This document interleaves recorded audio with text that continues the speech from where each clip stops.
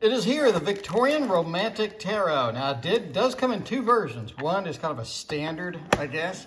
And then the other one is the massive deluxe version with extra cards and whatnot. Today, we are going to be looking at the standard version of the Victorian Romantic Tarot. I did buy a bag, which is unrelated to this, but we'll show the bag. If you did not have their bags, you are missing out on quite the experience, that is for sure. So, here is the box. Now, this is quite a unique box. It is unlike anything I've seen other than the Ciro Marchetti box. It does have a little latch that opens up here, and obviously you open it up and you get the sealed version of the Victorian Romantic Tarot, which I have taken out just so I can take a look at the cards and see what they look like and whatnot. That is a beautiful box. That is very rare to see something like that. So here we go. It's comes with a little bit of a book. So you have the majors, the minors, and whatnot, and we can dump out the cards and see the back of this. Here's the inside of the box in case you wondered what the inside of the box does look like. And there it is closed again. So let's take a look at the cards for the Victorian Romantic Tarot from Baba Studio. I'm a big Baba Studio fan. In fact, I have every deck they've ever made except for the Alice in Wonderland. I don't know why, they just didn't do it for me. Just not something that I was excited about on that, but let's take a look at it. All right, Baba Studio, the Baba store. Okay, so here is sort of the cover card, and again, there is the back. Okay. And so we'll look at the Fool. Now, this does not have the fancy edges. This is the standard version, which contains just the standard edges. It does have a little bit of a border, but it's not too intrusive. And card quality is, I mean, it's kind of standard. Comes to here. This is pretty much what you get with Baba Studio. I do see some warping eventually on the cards over time, but obviously it's fixed by shuffling them and whatnot. So this version does have a bit of, I mean, you sort of see that sheen and that glimmer coming off of it, which I think is kind of cool. So there is the Fool and the Magician. So this is a reprint, so we do sort of see the same cards that we have seen before and whatnot. High Priestess looks very cool. Yeah, the Empress. It's one of the most beautiful cards in the deck, in my opinion.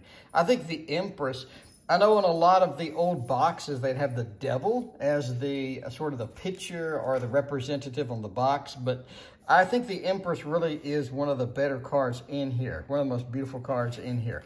Anyway, and it does sort of look just fantastic. This is a culmination of just amazing artwork combined with just production quality galore. Very, very good at what they're doing, and they're very sort of practiced, and definitely one of the premier places to get a tarot deck. I don't know how many orders they had, but it was a lot. It had to be a lot, and rightfully so. It's difficult to get their decks. You pay a lot on the third-party market. So when you can get it, you get as many as you can. The Emperor, and you can see that sheen again, that glimmer on the card. I love it. Hierophant, very cool. And then you have the Lovers. Again, one of the better cards in the deck. I love the greenery, just how sort of muted it is. Sort of pixelated almost as far as, you know, sort of the details. The Lovers, again, gorgeous, beautiful. Just everything about this deck is magnificent. The Chariot is here as well. It looks great. I love the eeriness to the cards. Strength, of course, always a beautiful card. And then we have the Hermit.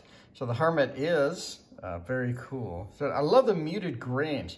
It's like not very green at all. Very muted, very subdued. Everything is very sort of relaxed there. Then we have the Wheel of Fortune, which is bringing the Crown.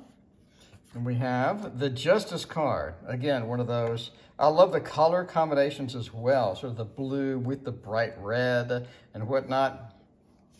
Then we have the Hanged Man, or maybe the Hanged Woman. And then they have Death card.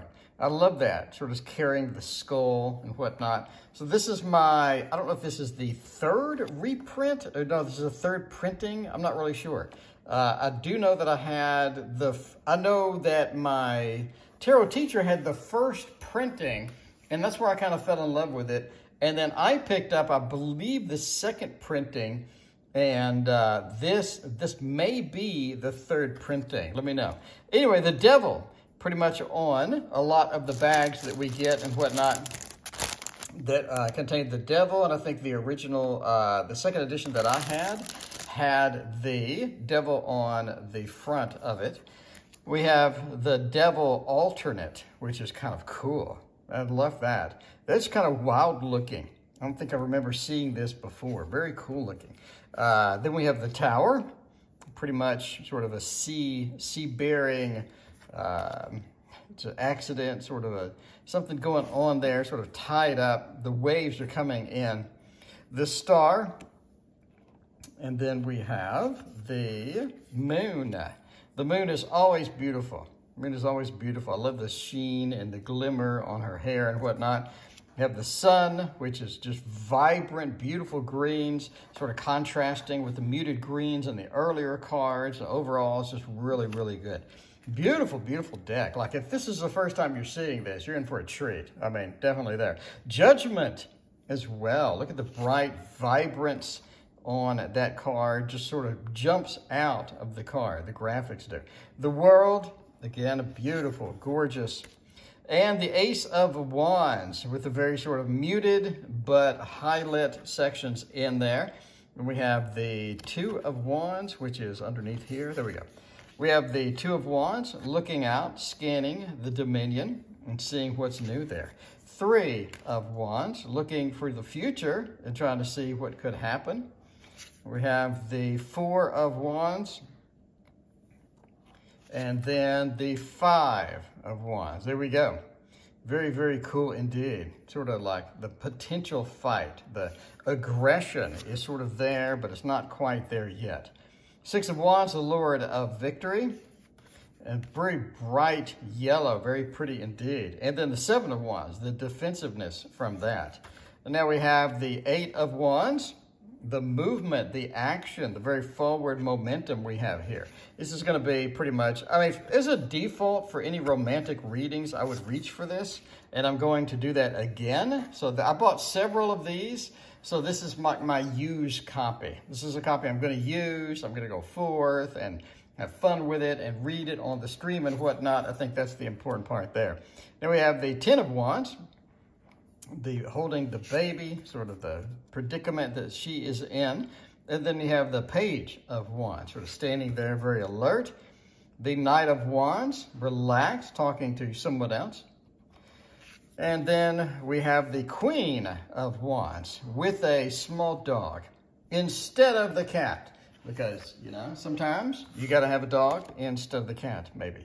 Or that's a very ugly cat. I'm not sure. I'm not sure. King of Wands is up there playing the musical instruments and whatnot. And then we have the Ace of Cups. I like the king sort of play, or someone sort of, I don't know. It just feels like that there's more here going on than we realize. Like they're not just listening in. They're not just listening in. They're sort of either participating or very lost in thought there. I like kind of that.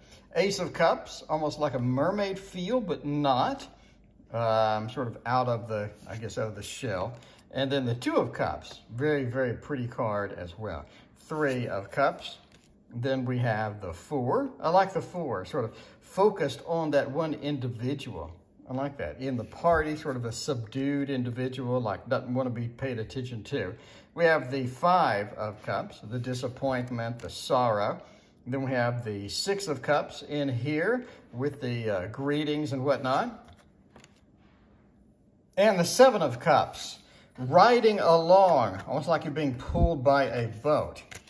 Then we have the Eight of Cups, the disappointment, the leaving, the exiting, which is very cool. Then the Nine of Cups, sort of the celebration and the drinking. And we have the Ten of Cups with the party and the family and whatnot. And then the Page of Cups. Interesting combo there. That'd be great if it was stay. That'd be great if it would stay. There we go. Okay, so now we have the Page of Cups looking back at us and a little bit of a harp action over there. So kind of interesting. Okay, Knight of Cups, Mr. Romance himself, getting all of the attention, indeed. All of the attention, not just some of the attention, 100% of the attention. And we have the Queen of Cups coming in through there, the Water of Water, with all of the extras involved there. King of Cups, celebrating, sort of drinking, getting a little bit of wine in them. And we go to the Swords. All right, the Ace. Always interesting, like a little either fairy or angel or whatnot, sort of there. It sort of reminds me of sort of maybe Renaissance art from Michelangelo and, you know, sort of that kind of thing. I think that's kind of the theme of this, obviously Victorian being the subset, but it does kind of remind me of that era. 3 of Swords with the definite sorrow involved there. 4 of Swords, the resting with the thing sort of hanging on here. That doesn't look alive. It looked like an accessory. 5 of Swords being in there. Then we have sort of everybody focusing on this one individual. 6 of Swords with the ride and the longer ride that's involved in there. 7 of Swords, the escape, the exit. And we have the 8 of Swords. Then the 9. The 9, sort of, you know, on the precipice of the, just sort of, you know, I'm on the edge. I'm on the edge. So I'm either sneaking out, or I'm being a little bit emo, or I'm thinking a little bit too much of bad things and whatnot. And then the 10 of Swords, blending in with this individual on the beach. I thought that was always very cool. Page of Swords. Have you seen all of these cards before? Probably. So this is maybe a repeat. And then the Knight of Swords, the action, the movement, and whatnot. So then we have a Queen of Swords. Very serious look indeed. And then the King of Swords. Very solemn, downtrodden, sort of, you know, we've had better days. Then we have the Ace of Pentacles. Again, the dance, the relaxation, the fun and whatnot. So I don't know how long it takes to make each card, but it had to take a very long time to make each of these cards. I think that's why I kind of appreciate it so much. It does remind me of sort of the Victorian era. It does remind me a lot of, you know, also sort of pulling aspects from the Renaissance. So I think it's that combination that really sort of brings me in and makes me feel that so it's not too realistic. I kind of thought that the Alice in Wonderland deck was a bit too realistic, and this one has that dances that line between realistic and not. But yeah, that weird look from the 4 of Pentacles as well. Kind of got to put up with that weird look there. All right, 5 of Pentacles, not having a good day at all. Very sort of downtrodden here. And the 6 of Pentacles, the giving aspect and all that. We have the 7 of Pentacles, growing the garden. And then the 8 of Pentacles, working on the, working. Somebody watching you work. 9 of Pentacles, always a good time, never boring. And the 10 of Pentacles, with the happy home, happy family, with, you know, holding on to our melons, because holding on to your melons is very popular nowadays, and maybe back then as well. Page, very eerie look. Reminds me of Versailles. Reminds me of some of the rooms in Versailles. Knight of Pentacles, holding on. Very serious look with that. And the Queen of Pentacles, sort of helping out, instructing with the kitty on the floor. And finally, the King of Pentacles, always a welcome sight in any room. All right, so obviously, it's not a cheap deck. Not a cheap deck. It's hard to get a hold of. Basically, you pre-ordered it very quickly or you didn't get it at all. It's just one of those decks where once it's at a certain point of the pre-order, you're not going to get it. So, I mean, I think they have a couple of decks extra that they're using to fulfill orders and whatnot. We do have an extra card in here. Now, I know in the Super Deluxe version, they do have 9 extra cards, according to the update that we got. So I did pick up a bag from them. I mean, if you've seen my other videos, you know that I have about 9 or 10 bags already, but I wanted this one. I mean, it's like while they're sending it, I wanted this bag anyway. So here is the bag. It is substantial. It is beautiful. I mean, everything from Baba Studio is amazing. They have clothing, they have bags, they have all sorts of stuff. They have decks, they have books. So you can get one of everything in there. And it came with a 3 of coins card, which I thought was kind of cool. Anyway, so there is the haul from the Victorian Romantic Tarot. Again, I got a few of these. I got some just to hang on to for collector's items. And this one I'm going to be using daily on the stream. And I got to say, I'm pretty hyped about that. So that is the Victorian Romantic Tarot. Let me know what you think about the brand new version. I'd love to hear your opinions on this. Thank you for watching. Please hit like and subscribe. We'll see you in the next video.